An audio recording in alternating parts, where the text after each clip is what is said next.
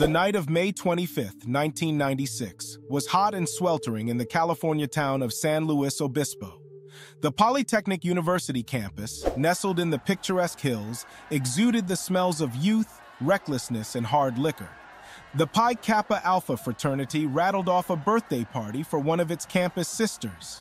Among the guests was Kristin Sandy Smart, a pretty blonde girl with mischievous blue eyes and a stubborn chin.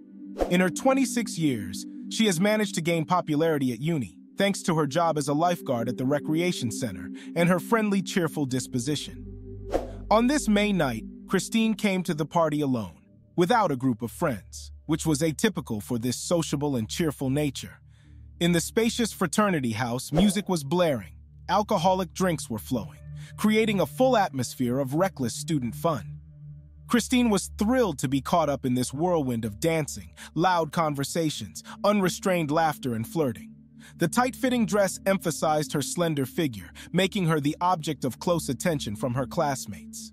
She lost count of the glasses she drank, surrendering to the euphoria and the feeling of celebration without limits. Toward 2 o'clock in the morning, the girl began to feel uneasy. She felt dizzy, her legs felt woozy, and the nauseating weight of overeating and overdrinking settled in her stomach. Kristin decided she'd better go home to her cozy room in the Malou Towers dormitory. But going alone in such a drunken state was extremely risky at this late hour. Fortunately, on her way out of the frat house, she ran into some familiar faces, Cheryl Anderson and Tim Davis, her classmates. They were also quite tipsy, but realized that Kristin needed help right away. "Hey, can you guys walk me back to my dorm? I don't feel so good," she moaned, leaning her shoulder against the door jamb. Cheryl and Tim looked at each other, silently agreeing to help her to a safe place. Nearby, they spotted another student who was also at the party, Paul Flores. He was stocky, with short dark hair and a piercing, tenacious stare. Paul was also a little tipsy, but more or less on his feet. He gallantly offered to take Kristin to her dormitory himself, for he lived very close by on the next block. Paul took the girl under his arm and led her slowly into the night, saying goodbye to Tim and Cheryl. They watched the silhouettes of their classmates walk away down the dark alley, perhaps seeing Kristin alive for the last time. This scene seemed to warm the heart, a noble student helping his friend in her time of need. But no one suspected at the time that a blood-chilling tragedy would follow. The next morning, Kristin never returned to her dorm room at Malou Towers. Her roommate, Margarita Campos, became seriously concerned. Kristin's cell phone was unavailable. No one answered the loud knocks on the door from inside. And most importantly, all her belongings, including her passport, wallet, bank card, and documents, remained lying untouched at home. Margarita simply could not explain where her friend could easily go without the most basic things. The girl appealed to the police only 48 hours later, when Kristin's absence began to feel just frightening. But law enforcement officers took the missing persons report very lightly and negligently. After all, the entire country had just celebrated Memorial Day, which honors American military personnel killed in wars. The cops assumed that the girl could just roll up for a couple days to her parents' house in another city, since it was a weekend. It was the first serious investigative error, opening a long line of omissions and criminal inaction. It was almost 4 days before Kristin's parents in the distant town of Stockton received word of their daughter's disappearance. A worried Denise and Stan Smart immediately sounded the alarm at the local police, but even there they could not help them at first. Only then did the San Luis Obispo police begin to make some progress. They called in Paul Flores, the last person who reportedly saw Kristin alive the night of her mysterious disappearance. The night of her mysterious disappearance. The 19-year-old student could not tell anything clear, only said that he allegedly accompanied the drunk girl to the entrance to the hostel Malou Towers, after which she went to her own place, and he went away. However, this version was severely broken by the testimony of the neighbors on the block of the same Paul Flores. They claimed that the guy returned home only around 5 a.m., that is, almost 3 hours after he allegedly escorted Kristin to the door of the dorm and said goodbye to her. Such a big time gap did not fit in the justification. But the most suspicious were the injuries on Paul Flores's face and legs.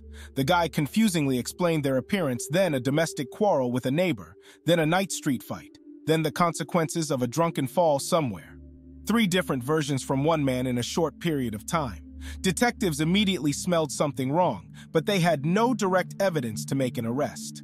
At the time, cell phones didn't have geolocation tracking. Fingerprints and other traces in the dorms or on campus were not seized and preserved in time. Nor was a forensic and canine search of Paul Flores's home conducted. Days passed, turning into weeks, and the investigation into the disappearance of Kristin Smart hopelessly stalled. The girl's parents hired a private detective and announced a reward for any clue, but it was not enough. A month after the disappearance, police were forced to expand the search to Kristin's hometown of Stockton, 350 miles away. The local media picked up the story and began running it on the front page every day, drawing parallels to the cult TV series Twin Peaks about the FBI's investigation into the murder of a schoolgirl in a fictional town. Newspaper and TV journalists began to build the most incredible versions, supplementing them with the revelations of all kinds of psychics and soothsayers. It came to the point that one of the clairvoyants claimed that Kristin Smart was murdered by 2 unknown men on the campus, after which her corpse was allegedly taken to a high cliff and thrown into the water to hide the traces of the crime. Such delusional testimony, of course, did not inspire confidence in professional investigators. They still clung to Paul Flores as the main and perhaps the only suspect. But the young man stubbornly refused to make contact, citing the Fifth Amendment to the U.S. Constitution, which allows a suspect not to testify against himself. A year after Kristin's disappearance, her parents filed a civil suit against Paul Flores, accusing him of involvement in their daughter's disappearance. A protracted trial began in 1997. Paul was forced to testify under oath while exercising his Fifth Amendment right not to answer most key questions. Paul's parents then filed a countersuit against the Smart family, alleging moral turpitude. The litigation dragged on for many months and ultimately came to nothing. The police had no direct evidence of Flores's guilt, and he refused to cooperate with the investigation. On May 25, 2002, exactly 6 years after her disappearance, Kristin Smart was officially declared dead by the court. Around the same time, rumors started circulating in the media that one Scott Peterson, a local pervert and serial killer who had served time for the massacre of another young woman, might be involved in her disappearance. This speculation was based only on the fact that as a student, Peterson had attended the same California Polytechnic University as Kristin for a time. But after a brief investigation, police ruled out the jailbird's involvement in Smart's disappearance, and so flashed another 16 long years of utter hopelessness. During this time, there were several changes in the leadership of Kristin's investigation team. Old employees retired or were transferred to other departments, and evidence and investigative threads were irretrievably lost and misplaced. Until in 2018, a California resident named Chris Lambert decided to record a series of his own podcasts on various unsolved crimes and criminal mysteries. Chris was only 8 years old at the time of Kristin Smart's disappearance in 1996, but he remembered the story well from daily media reports. So 22 years later, Lambert decided to conduct his own journalistic investigation into the details of that case. As he dived into the intricacies of the missing student's disappearance, Chris became horrified at how negligent and irresponsible law enforcement officers had been all these years. Lambert first decided to interview all available eyewitnesses and witnesses to the events of the May night in 1996. From students at California Polytechnic State University, he learned many forgotten and half-forgotten details. So, Paul Flores in those days had not the best reputation among his classmates. The guy was repeatedly accused of licentious behavior and obsessive solicitation of girls.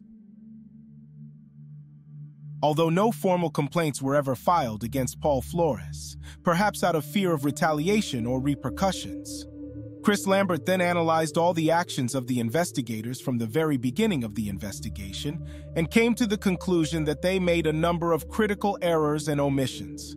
Detectives did not search Flores's home until 2 months after Kristin Smart's disappearance. And at that point, 19-year-old Paul was still living with his parents, so police should have searched the home as one of the first emergency measures. But they didn't. And when the search did take place, it was conducted in an extremely shoddy and improper manner. The detectives did not involve either criminalists or experienced investigators, or even service dogs trained to pick up scent trails. Without this, the search was essentially a waste of time and resources. Another omission was the failure of the police to seize and inspect the family's 2 vehicles. In one of them, Paul Flores may well have driven Kristin's body somewhere off campus if the murder theory is accepted. Subsequently, a few months after the cops' visit, one of the Flores' cars had been stolen, and the other had been trivially sold to new owners. But the most glaring omission, Lambert considered the fact that the house of Paul Flores' mother, police, never visited with a search during the investigation. But there could have been some important evidence, traces, or clues. Moreover, Chris found out some truly sinister details about Paul's mother's house. It turns out that 4 months after Kristin's disappearance, the house was rented by a woman named Mary Laysider, and in one of the rooms she found an earring, very similar to the jewelry that was on Kristin on that fateful night of May 25, 1996. The same earrings were on a photograph of the missing girl that had been posted all over the campus at the time. Worried, Mary took the find to the police. And what do you think? At first, the cops refused to enter the earring as evidence in the disappearance case, and when they were forced to do so, they subsequently lost it. But Chris Lambert's shocking discoveries didn't stop there. It turned out that the entire backyard of Paul Flores' mother's house had always been perfectly poured concrete. However, around the same time that Kristin went missing, some of the concrete was suddenly excavated, and an earthen flower bed appeared there. Mary Laysider, who subsequently rented the house, told Lambert a truly sinister detail. For several weeks, she had heard a sound very similar to the alarm of an old electronic wristwatch every day at 4:20 in the morning and at 4:20 in the afternoon. Moreover, the sound was coming directly from the ground of the very same flower bed in her backyard. One day, the annoying beeping finally stopped. Perhaps the batteries in some old watch had run out, or maybe it had simply been dug up and removed from the ground along with the source of the sound. Chris Lambert decided to go to Kristin Smart's mother with this sinister clue. And when he told the woman the story of the alarm clock, she was petrified with shock and dropped the picture of her daughter from her hands. Denise Smart struggled to gather her thoughts and replied, "My Kristin always set the reminder alarm for 4:20 a.m. She had to get up early to make it to work at the rec center at the university by 5 o'clock. When Chris Lambert's podcast with the results of his investigation went live in early 2019, the response was truly deafening. In a matter of weeks, the audio was listened to by more than 6 million people across the country. The public was shocked by the inaction and irresponsibility of the local police, who had allowed Kristin Smart's killer to walk free all these years. The new leads and evidence uncovered by reporter Lambert only served to increase people's outrage. As a result, the San Luis Obispo County Sheriff's Department was forced to revisit the case after 23 years and launch a new full-scale investigation. It was only now that investigators did their job properly. A thorough search was conducted at 4 locations at once, including Flores' home. Authorities announced the discovery of some evidence of interest to the investigation. However, on January 29, 2020, more specifics became known. 2 vehicles belonging to Paul Flores were seized as potential exhibits in the reopened case. The most important accomplishment of the new investigative team was the excavation of the very sinister flower bed in the backyard of Paul Flores' mother's home. The old detectives in the 90s were incredibly negligent in missing this possible clue to the disappearance of Kristin Smart. Unfortunately, no remains of the girl herself were found in the soil. However, the county prosecutor officially stated that there were clear signs of decomposed human flesh in the soil. This was becoming the strongest evidence against Paul Flores as the prime suspect. On February 11, 2021, Paul Flores was arrested by law enforcement.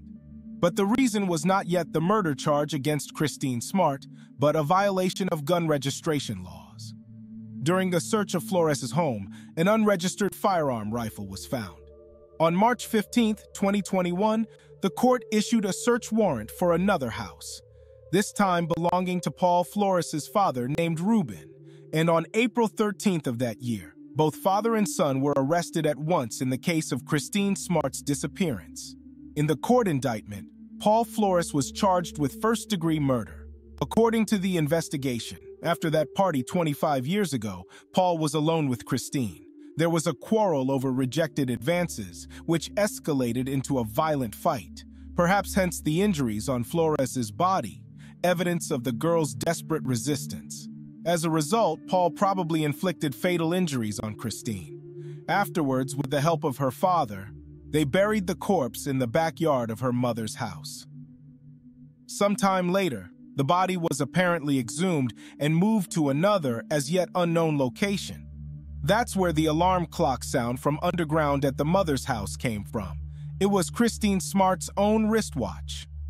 Ruben Flores was arrested on charges of aiding his son Paul in hiding the girl's body and destroying evidence. In September 2021, the Kristin Smart murder case went to trial. Paul and Ruben Flores refused to plead guilty, because of which the process was greatly delayed. But the prosecution was confident in the presence of sufficient evidence for a conviction. Defense attorneys, on the other hand, insisted that all the items seized by the investigation were circumstantial evidence, and there was no direct evidence. Nevertheless, in October 2022, 26 years after Kristin Smart's disappearance and a year of intense trial, the jury reached a verdict. They found Paul Flores guilty of aggravated first-degree murder. He now faces 25 years to life in prison. Final sentencing is set for December 2022. As for Paul's father, Ruben Flores, who was charged with aiding and abetting his son and covering up the crime, the jury did not find his guilt conclusively proven. However, the San Luis Obispo County prosecutor has assured that the investigation against Ruben will continue. The investigation intends to get a confession from him and find out where the remains of the unfortunate Kristin Smart.